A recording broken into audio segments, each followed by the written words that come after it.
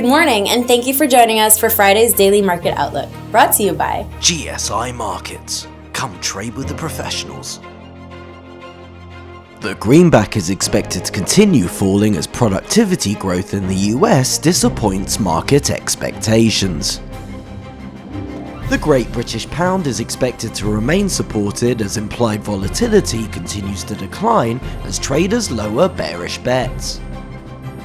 Thanks to rallies in the Italian banking sector, the euro is expected to remain supported as investors leave behind the results from the referendum. The S&P 500 is expected to remain flat as investors test the post-election rally. The Aussie dollar pair is expected to remain relatively unchanged during the release of US final wholesale inventories.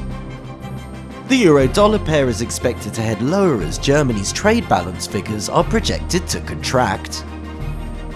The dollar-yen pair is expected to appreciate amid expectations for high US prelim UOM consumer sentiment data. That's all for Friday's Daily Outlook. Join us again tomorrow morning for more in-depth analysis of the markets.